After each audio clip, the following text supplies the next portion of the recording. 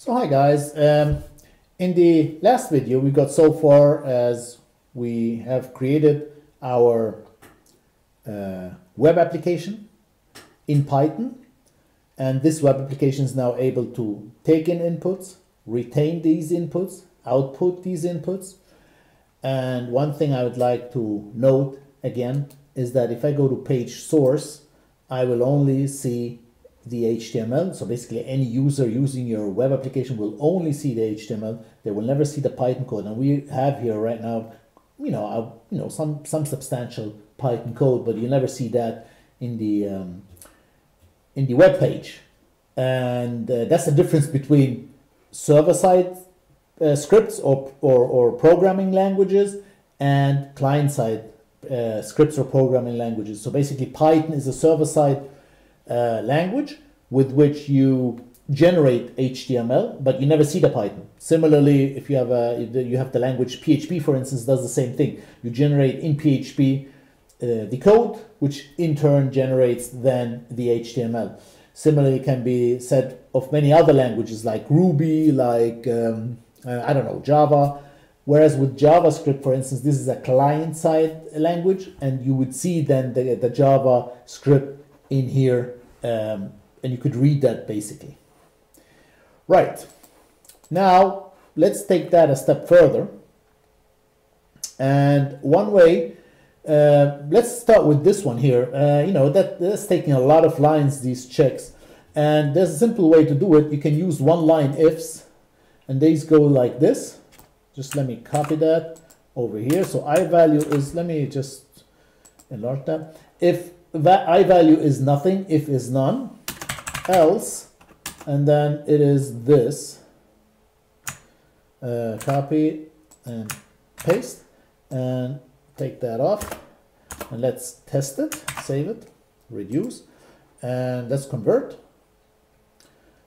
Saved it, yeah, and it still works. So basically, I can do the same thing with the other ifs. So that would be from unit. So I just converted them, and if I reduce that and save it, and then let's try it out here, it still works nicely. And if I call the app as a new user, everything works great. And try out some inputs, I don't know, yard and km, and it works great.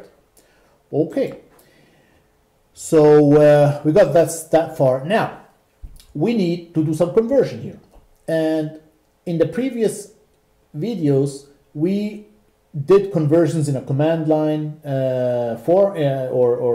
way, and we got so far as we are able now, or we have built a function which is able to do that conversion, and that function is lying somewhere. And now what I gotta do is basically import this function. And we did that already in our one of the final versions of the command line application. We used those 3 lines and basically import sys. Then that's the path of the of that module, and that is the actual module that we're importing, and we're importing everything. And now what we need to do, we need to do 2 things. We know that this module, or let me call it up. So there's our module from back then, and we see that inputs has to be a dictionary, and it does all the work. Database is here, and it does all those all that conversion. It gives us a conversion value and a string output. And what I now need is basically to import that function, that module, and use that function. But first of all, I would have, what's that, the old HTML file? We don't need that anymore. I've imported that. Now I need to build these inputs or convert these inputs into a dictionary. And let's do that here. And let me enlarge that. So that's my dictionary. User inputs is value input, I value, from input is from unit, and to input is to unit. That's my dictionary. Here it's very important to be aware that this can only take place if the user has put any input. So we have to put a condition, and that condition would be if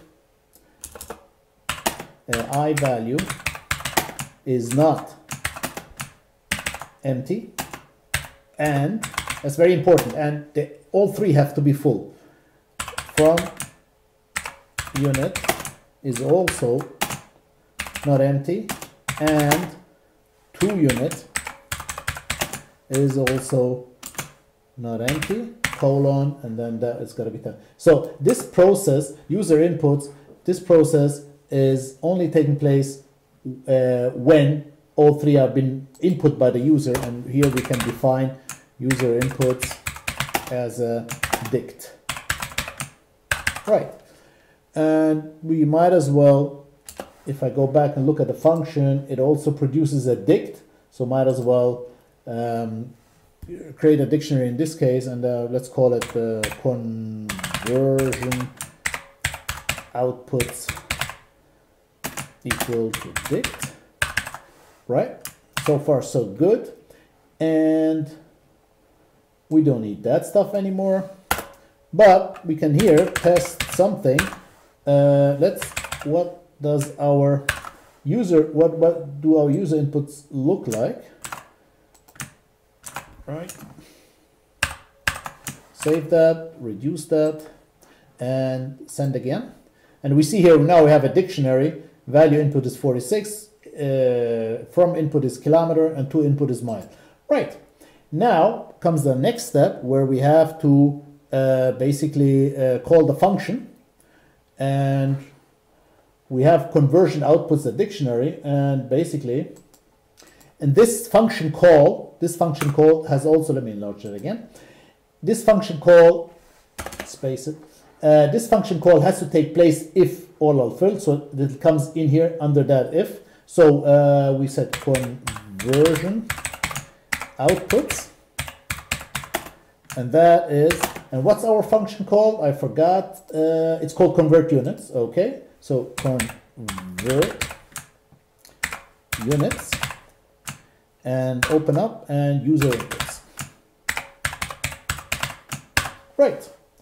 So now save it, and now let's print. We have our inputs, let's print our outputs, and let's print a BR between them, or two BRs, better yet, to have a sort of a empty line. Right, and here we have conversion outputs. I better copy stuff because I do a lot of spelling mistakes, and that is detrimental for code. Right, so we got that, we saved that, and let's try it out. And here we go. We have the value input is 46, form input is kilometer, to input is mile, and here's our output as the where statement, because remember, our outputs is a dictionary, and we have first of all the where statement, there it is, then we have basically this and or stuff, then we have the conversion type, kilometer to mile, and the conversion value is 46, and then we have the end result. Right, and the conversion value here is, you see, is basically a float of the input value. Right, what we can do is, yeah, so basically now if we need to have the output, all we gotta do is not print conversion outputs, but print that part of the dictionary that we're interested in, which is basically string output. Yeah. Right, close that, and now we should, I'm not interested in all of that, I just need the string output and string user inputs. Right, got it. Right, let's press again, and here we go. So now we are able to convert all that, and we don't need this. You can actually, in in your production code or real-time code, you can basically just comment that stuff out. And oh, by the way, in Notepad++ and in Visual Studio Code, to comment stuff in or out with in Python is basically Control Q. In Notepad++, it is Control Q for all languages. In Visual Code as well. If you're using PyCharm, it is Control and slash, or basically Control and that division symbol on your num keypad. Right. So save that, and let's do another. Let's press again, and now I'm getting exactly the conversion I need. And you see now I can input anything. What do we take? Let's take 564 and convert that from millimeter or centimeter to yards, and bingo, and we got it. We got everything in here. And the thing is that all the functionality that we have in our function is in here, because I can just write in full kilometer convert, and I'm getting it. So everything, all the work, as you see now through this series, the bulk of our work was in producing this and to have it work clean, and that was the bulk of the work. And this part here is basically just the chassis, as always said, and this is basically just taking in the user inputs and building up the installation for the engine and then calling the engine. And then again having an installation for the outputs. But the bulk of the work, the engine, was here, and that has to be ensured, or you as a developer have to ensure that this engine is working fine, because the chassis is relatively easy. And you see here now, we have taken the very same engine. I haven't touched this engine since the last time. And I've taken this very same engine and installed it now in a web application. Whereas previously, a couple of videos back, I installed the very same engine in a command line application. And the coding there was a bit different. But basically, the engine was not touched, neither by the command line guy, nor now by me, the web application guy. So you see here, that's the benefit of having those, or to regard certain elements of your code as an engine, which you then put somewhere, and then you can use that engine in multiple ways. And obviously, if you notice certain errors or certain stuff, then you can always improve the engine. For instance, what happens if I input here like any gobbledygook, Well, see, that's bad, because now the application crashed, and that's because the engine cannot handle stuff, because the engine does not have a sort of an exception management system or an error management system, because what it does, it always converts the input to float. Well, if I put some gobbledygook in there, then it's going to try to convert that, and that's not going to work. You see, so here again, I have to go back to my engine, improve that engine, and then or send a new version to the chassis guy, and that chassis guy will then put that new engine in and not have those errors again. So that's sort of the work we have. And this engine, remember, this engine has got to handle multiple chassis, multiple cars. It has to handle those command line applications. It has to handle this web application. It has to handle other web applications which might have other demands. For instance here, I'm not very interested in that string. I would like just to have the value. Now, the engine does not have such a thing. So why not add that? And that's the beauty of having dictionaries as output. I just add it. And I'm just trying to see where's my... oh, here it is. Conversion value time factor. Yeah, well, you see, I can now improve my engine. I can take that. Oops. Let me make that bigger. So I can take that. Listen. right,